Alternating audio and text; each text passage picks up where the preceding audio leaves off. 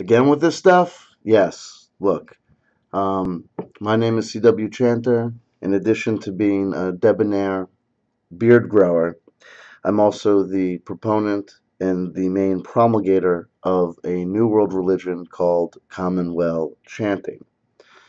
Um, you need to know and understand that this video is about Commonwealth Chanting specifically, and specifically I'm going to tell you about several achievements of Commonwealth Chanting. Not achievements in the sense of things that we've done or I've done so far, milestones or anything like that, but things that I think are achieved by the invention of Commonwealth Chanting, and they kind of drive um, what it is and justify why I think it should exist. In our day and age, many people have come to say things like, I'm spiritual but not religious. And we've come to look at organizations like organized religion and say things like, the problem is this, is that you have a spiritual truth, you have a spiritual tradition, you have a message, a core belief, and around that core belief crystallizes baggage. A baggage known as organized religion that takes that central message and utilizes it for some other corporate-like or government-like goal, some control structure. Therefore, people say religion, bad, spirituality, good. We want to be spiritual, not religious. Now, I come at it from a different angle and I say, I've come to believe that no, religious, not spiritual. And I'll explain what I mean to the degree that I can. I may be successful in the communication of these arguments for you. I may be unsuccessful for a variety of reasons, but this is who I am. This is what I do. This is what I believe, and this is what I'm working towards. I've done my best to identify religion and the problems with religion and try to de-weaponize it. Commonwealth Chanting as a structure, as a thing, is designed to be a religious body that has been de-weaponized, defanged, and that several of the things that people point to as being problematic of religion, things that turn the religion not into something that serves the believer, but rather as something that uses the believer. I've done my best to identify those things, deconstruct those things, and remove them from the process to leave a structure that can do what religions do, survive over long-term periods of human history, organically grow and support the crystallization of organic community, while at the same time alleviating the bad things, dogmatic beliefs, control, exploitation, um, both psychological exploitation, as well as objective physical exploitation. So let's just dive right in and talk about three main things that I want to emphasize that Commonwealth Chanting does, um, that I think are hot to trot, that I'm proud of, and I think are I define and have used the word for this video and in these notes, achievement. That's how I think about it. You may disagree. You may have your own arguments against me. That's fine. That's life. The first thing that you need to know and understand about Commonwealth Chanting is this. Unlike other religions that have at their core a central spiritual belief or message that an organization surrounds to support and promote, there is no central core spiritual belief in Commonwealth Chanting. Commonwealth Chanting is a system that is designed to allow people of various belief structures, druids, ceremonial magicians, um, uh, excommunicated Mormons, and homosexual Scientologists, uh, members of the Church of Satan, where there's no local grotto, whatever, sundry and all, various beliefs, various contradictory beliefs can exist within or are supposed to be able to exist within the confines of Commonwealth chanting. Commonwealth chanting is a series of personal and public practices, just like any organized religion. The only difference being that the content of those practices, the spiritual beliefs, the individual spiritual texts that are identified as the practitioner as being worthy of utilization and use, the individual spiritual beliefs and practices that are attractive to the individual practitioner are left to the individual practitioner. What you do what you bring to Commonwealth chanting and what you put in to it's like a computer. What do you want to put on the hard drive? You can put anything you want on the hard drive, and the Commonwealth chanting operating system will allow you to interface and network with other individuals inside a superstructure without that dictation of core spiritual beliefs from the top to the bottom. You don't necessarily bring your beliefs from the bottom to the top. Your beliefs remain your beliefs, but that's what we're trying to do. The de-weaponization is you do not have the natural occurrence or the natural occurrence of cognitive dissonance caused by contradictory spiritual beliefs or conflicts with an individual and a central spiritual belief structure are therefore attempted to be removed and therefore not present and therefore not a problem. Part of the argument that I have that Commonwealth chanting represents a de-weaponized religious structure and therefore a less problematic religious structure, right? Think of it as the Matrix post Neo's revolution, right? The Matrix is in place. Some people can choose to stay within the system. Some people can choose to jack out. And the people that remain in the system are no longer under the control of the agents, the architect, and the oracle. They are now free to use the system themselves. Another aspect or thing that is achieved by the removal of the process of beliefs coming from the top down is there's a non-limitation of community size by attraction to a central dogma. If I am selling you Roman Catholicism, the fact that I'm the Messiah, Scientology, LaVeyan Satanism, animism, uh, dogmatic Satanism, the belief that Satan is an actual deity that should be worshipped. There's only several people or a subset of the human population to which that can be sold or to which that would be attractive or usable or resonate with as true. By allowing the creation of a system that allows people to bring their own personal beliefs into it, there's a non-limitation on the community size. Therefore, look, there's not enough ceremonial magicians in Boise, Idaho to survive shit if shit goes down or to build an organic community. Really, I'm gonna, I don't know that. I haven't taken a census of ceremonial magicians in Boise, Idaho, but you know what I'm saying. The argument stands that there's not enough, uh, cyber druids to necessarily constitute a working and viable community in the real world. There might be, you can coalesce and create communities online, but the problems with online communities is they can't help you move your furniture, okay? They can't break bread with you in the real world space. They can't put their arms around you, right? It's a limited form of communication. It's getting better all the time, right?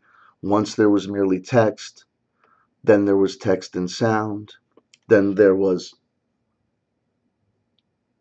webcams, and now there's fluid webcams. And now we can do this shit live. And now you can do Google Hangouts live, and you can do Periscope, and you can do this, that, and Vines or whatever.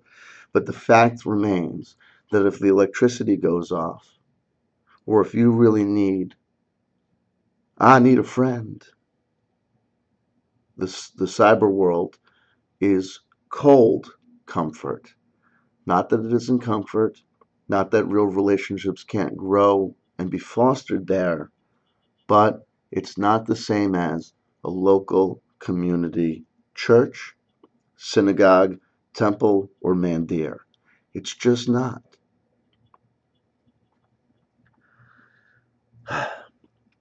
It would allow for, therefore, people of different stripes, different folks could come together and coalesce into organic communities. Therefore, Commonwealth chanting and therefore the communities fostered around Commonwealth chanting have an increased viability or survivability over the course of human history. Things go up, things go down. I'm not trying to scare anyone, but I will say that one of my central arguments for Commonwealth chanting is that it is a potential solution, barrier, or tool for a possible upcoming apocalyptic situation, right? There was a Roman Empire, and now there's no Roman Empire, right? There once was a Chinese emperor. He's out of a job. Things change over time. Things maintain stability, and then stability breaks down, and people sometimes need safety nets. Organized religions and communities that coalesce around organized religion can be a bulwark and a safety net if the alternative safety nets, like government, break down. There's no need for a cult compound in Commonwealth chanting. The ideal and the idea we're trying to set up is not people in compounds. It's local community churches, just like, the Seventh-day Adventists, and then there's the, Anglican Church on Main Street, uh, see our town. You know what I mean? It's just designed to be a religion, not a cult, a religion.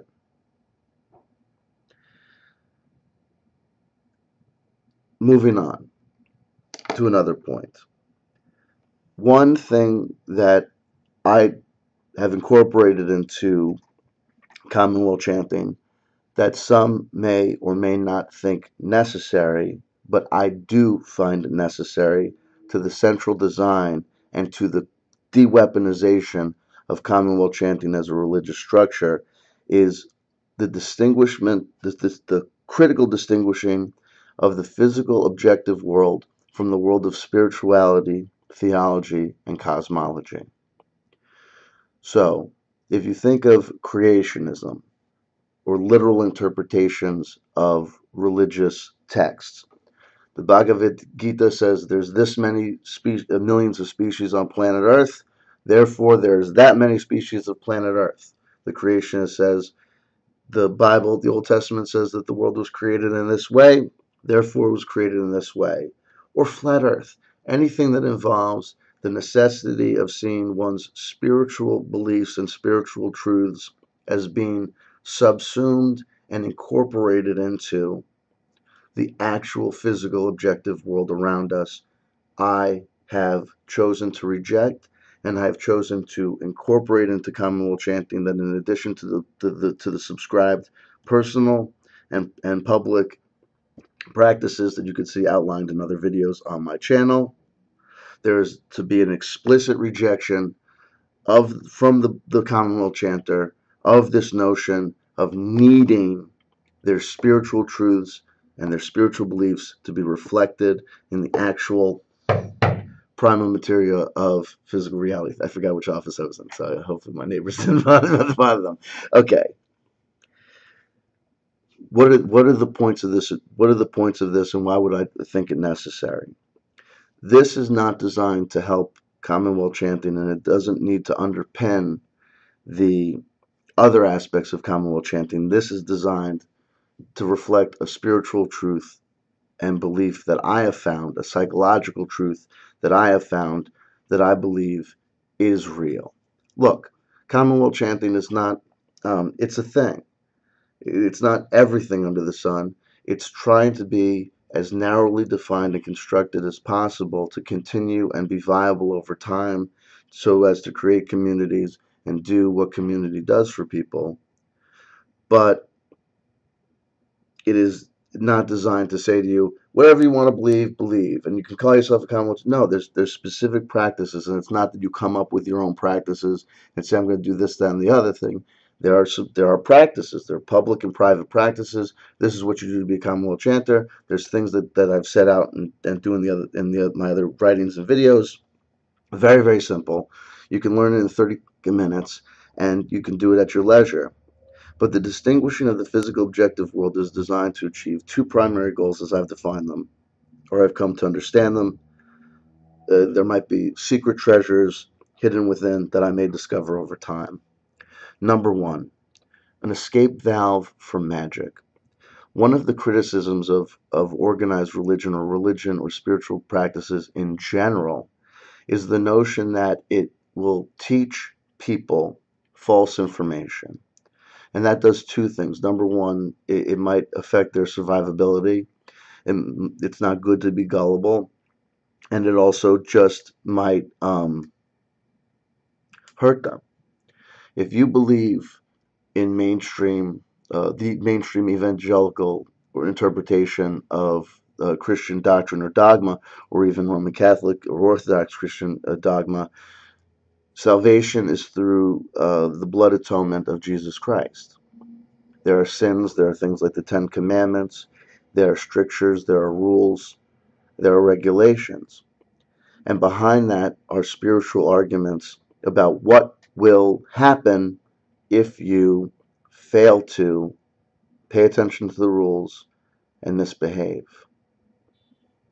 See hell, see karma, see any sort of tragedy that can happen. Okay?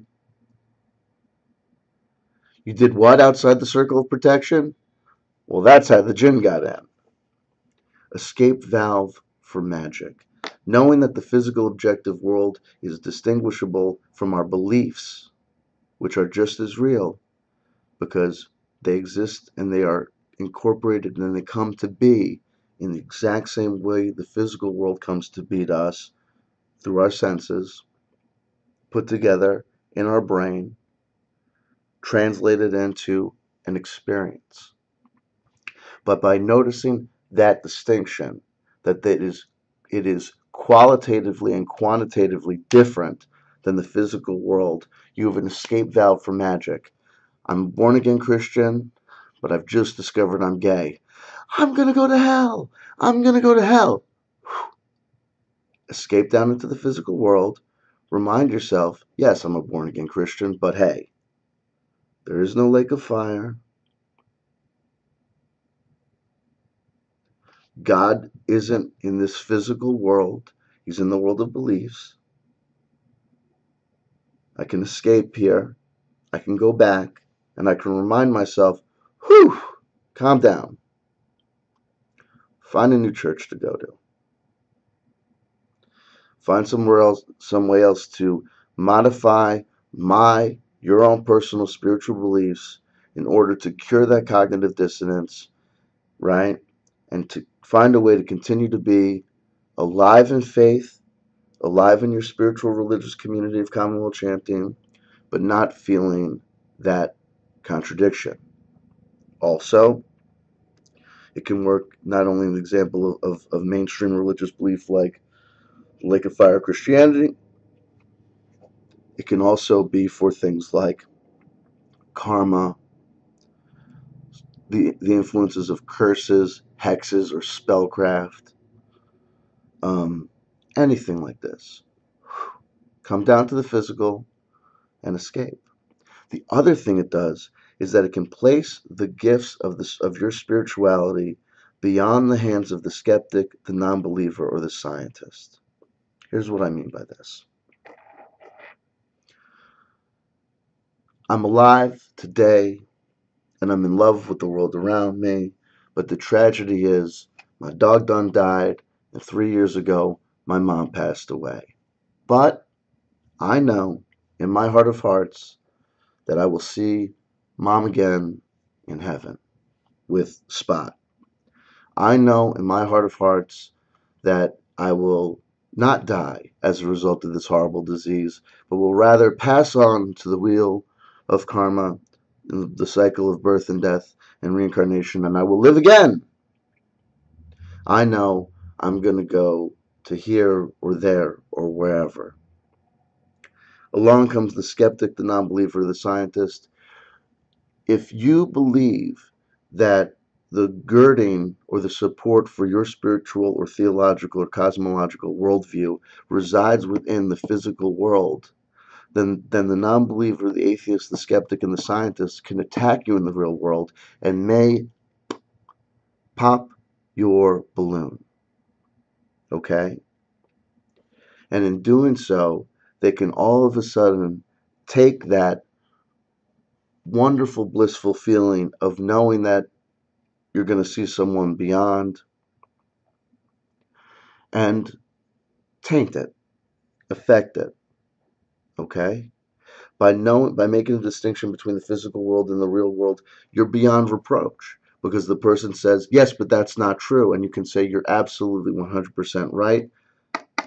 It's not true in the physical world. It is only true in my mind. But excuse me while I kiss the sky. Because in my mind, I live on. And will live on, and will see my loved ones again in the future. The skeptic, the scientist, and the atheist non-believer says, but that's not true. And you can merely say, so what?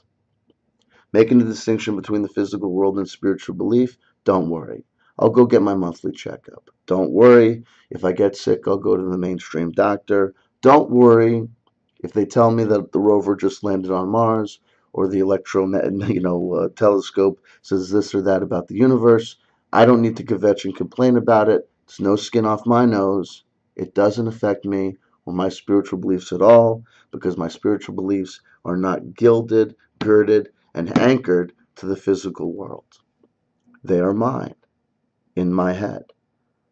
And remember, folks, if there's no God, okay, the atheistic and rationalist argument that you must know the reality of the reality of the reality and stay there, it's a nonsensical argument. Okay? If there's no God, there's no God. That means you're free to believe in God. But that's quote unquote wrong. Well, is it wrong to think that Led Zeppelin rocks more than Fleetwood Mac? It is a personal, subjective experience. And you can be a scientist. You have no need to say, I'm gonna find evidence in the fossil record or falsify the fossil record or dismiss scientific findings because I need to make this meet that. I need to make the dictates of the Holy Bible reach the physical world. Or I keep on using the Bible as an example. It could be could be anything. Any spiritual Dhamma Sutra, whatever the heck. The core teachings of Jainism, whatever.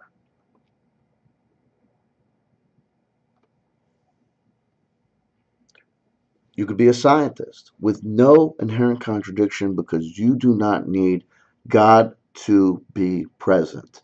God can be God, DNA can be DNA, right?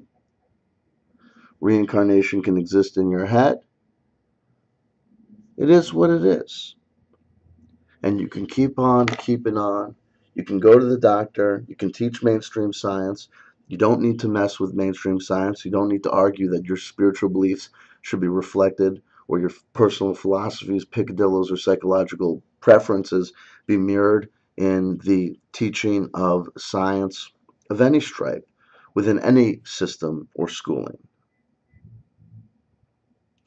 A simple argument, an argument that I'm making, an argument that you can find persuasive or non-persuasive, an argument that you can say supports my belief that maybe Commonwealth chanting is for you, or maybe it's just an argument that you say does not bring you to Commonwealth chanting, but brings you to an acceptance of the validity of this argument put forward by C.W. Chanter.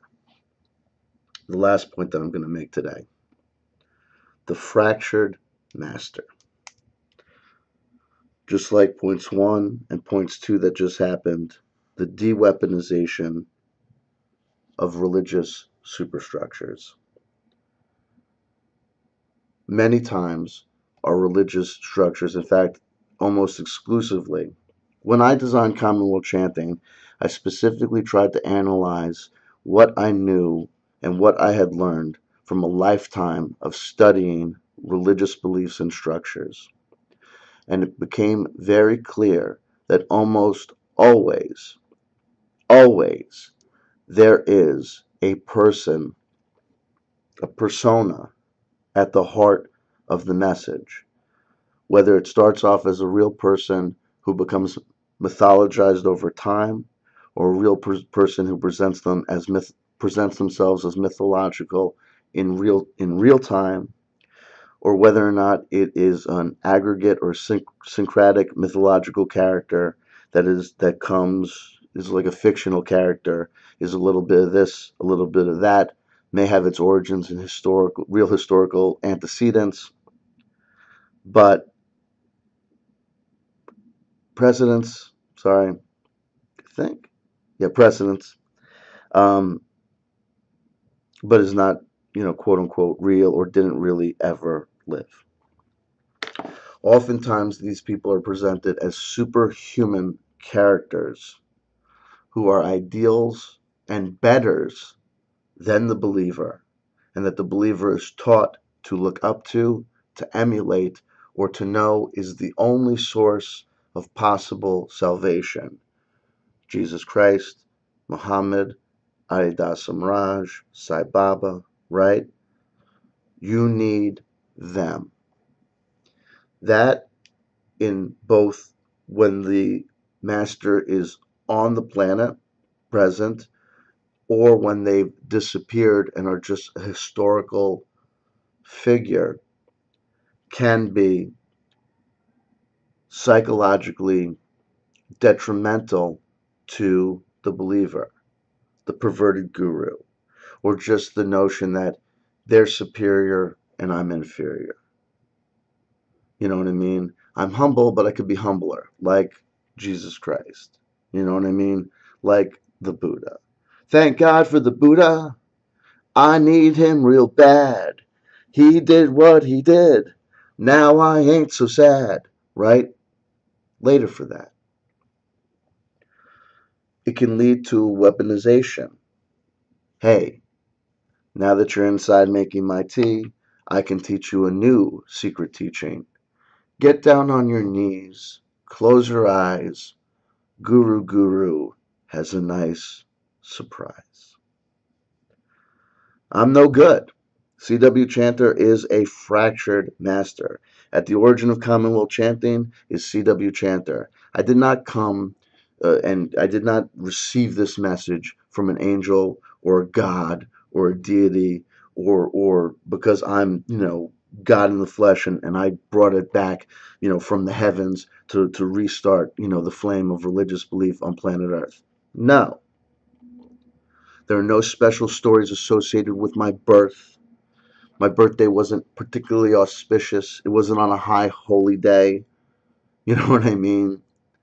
I didn't at the age of 3 do anything particularly special. If you do something special at the age of 3, fan-fucking-tastic. That's great. I mean, the only thing I did, I didn't really do anything special in my life, really, except come up with this Commonwealth Chanting thing. And this Commonwealth Chanting thing was written in New Jersey, right?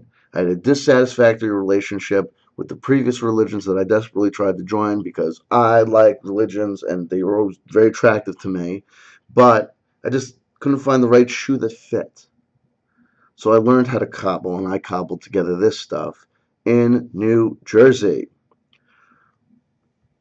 while in the midst of my alcoholism, while in the midst of being a kind of, degenerate. You know what I mean? But the great thing is this. Just like no one can come to you and displace your spirituality if you're a Commonwealth chanter by demonstrating why your spirituality does not comport with the physical world around you, so too will no one, presumably, be able to say to you, like some people say to Scientologists about L. Ron Hubbard, or say to Buddhists about the Dalai Lama, Tibetan Buddhists about the Dalai Lama, right? You already know all my bullshit. My dirty underwear is already on the clothesline, and I don't have no white picket fences because I don't fix my fences. If you watch my videos, you will hear me curse, carry on, talk about, hey, here's the other thing. Perfect in practice. Listen, I am a Commonwealth chanter. I do practice what I preach, but just like any other person in any other religion, not necessarily a monk, a master, a priest, a rabbi, or, a swami, or a whatever. Just like you, I miss some days, right? Some days I forget my beads at the office and desperately want to chant at home and forgot, oh, damn it, I forgot my beads at the office. Sometimes I forget my beads at home when I'm at the office and desperately need to chant. Sometimes I remember to read a spiritual text on a given day. Sometimes I get to the end of the day and say, fuck it, I forgot. So you don't need to feel banged up and bad, right? If you're not as good as CW Chanter, because chances are you're better than me. You know what I mean? Chances are you're more circumspect in your behavior. Your mouth is cleaner. Your sexual appetite's less. You know what I mean? I would consider myself, I like what I like. You know what I mean? I'm not scared about anyone busting out my internet history. I really am not, because they're not going to, find anything other than what they're going to find. They're going to find some, they're going to find some nastiness. You know what I mean? Because I'm a heterosexual male with access to the internet at work, at home, and the local mall. Do you know what I mean?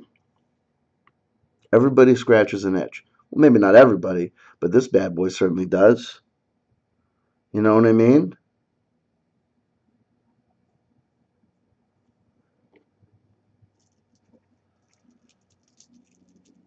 Just human. There's no need for deification or any of that stuff unless you want to.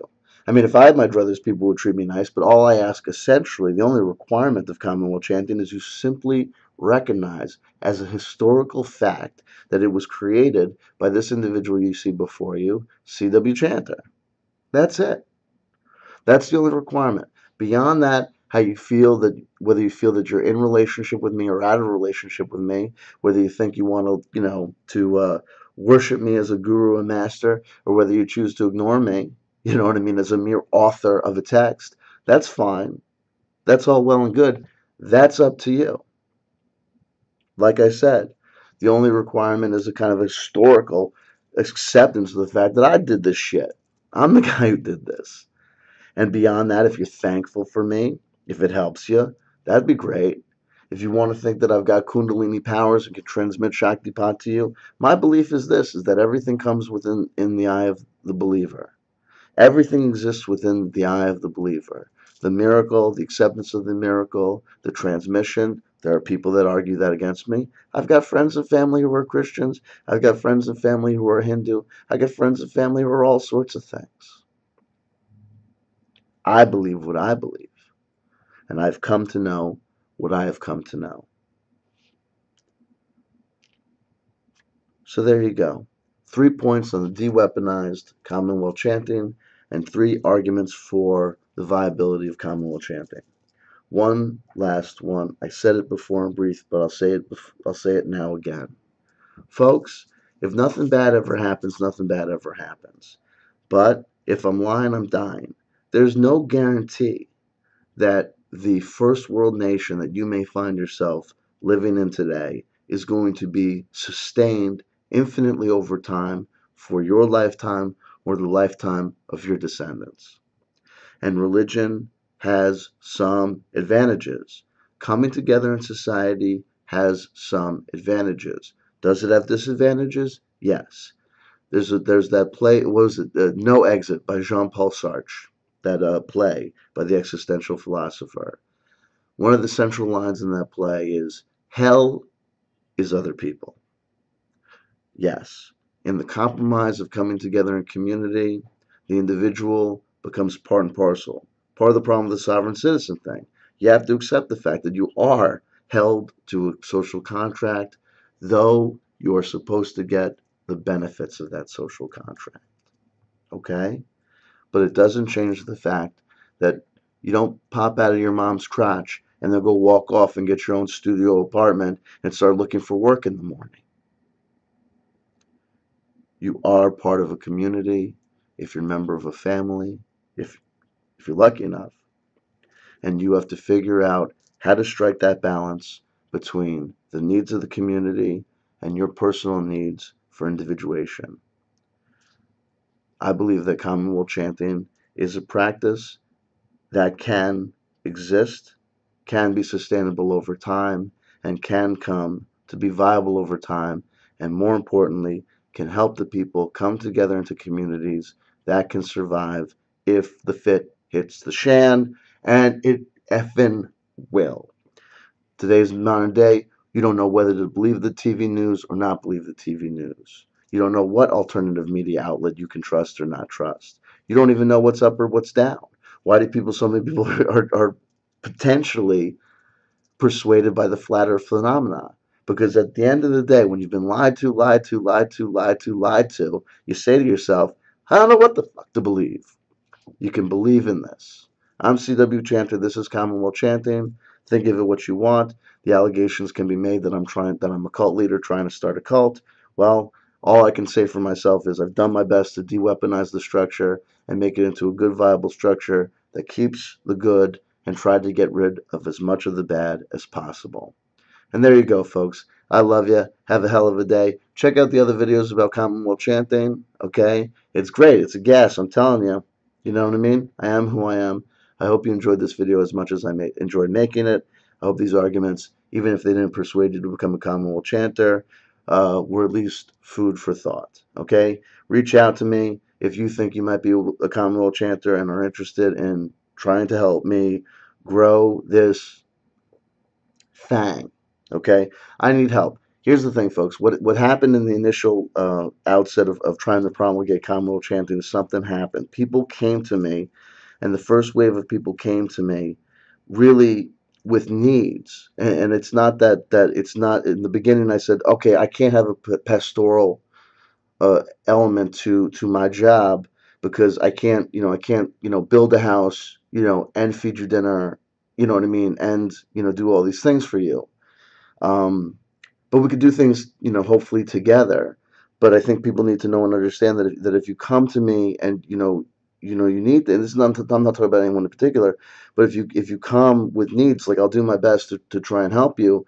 But you gotta help a brother out too, just because I'll run out of energy. You know what I mean? Like I got friends, I got my family, I got my kids. I got still, try and make $1.01 in this world to. Oh, also check this out. Commonwealth chanting doesn't really generate me any money. If you look at Commonwealth chanting, how it functions and how it's designed to operate, if you check out the other videos about Commonwealth chanting, one of the de-weaponized things that we do is that there's no money flowing upstream. There's no money flowing like really at parity. There's not really money. We're just organizing. We're just maintaining the most limited aspect of the structure. We're not building buildings. We're setting up tents and teepees, if that makes sense. You know what I mean? We're not trying to build anything. We're not trying to start hospitals. We're not incorporating. We're not doing any of that jazz. We're not going to buy a publishing house. We're not doing any of that shit. All we are is trying to create a religion for people who need religion. Everybody needs something. I think people need religion. Why do I think people need religion and spiritual practices? Because life is tough. You know what I mean? You don't want to end up in the elephant graveyard alone, if that makes sense. Anyway, so there you go, folks. But if you reach out to me, dude, I'm more than willing to listen to your problems and everything, and that's cool. But think about ways that you might be able to also say, hey, how could I help? And I'll help you any way I can, but you also have to understand that I'm somewhat inconsistent. I feel like I'm being a little bit more consistent as of late, but you're talking to a guy, who's patting himself on the back because this is day 6, you know what I mean, of, me not at least, demolishing a 6-pack, after work. It is what it is. It is what it is. Okay? I'm nothing special. I'm just CW Chanter. This is Commonwealth Chanting. Hope you enjoyed this video. I'll see y'all around. Okay? Take care of yourselves. I love you. Bye-bye.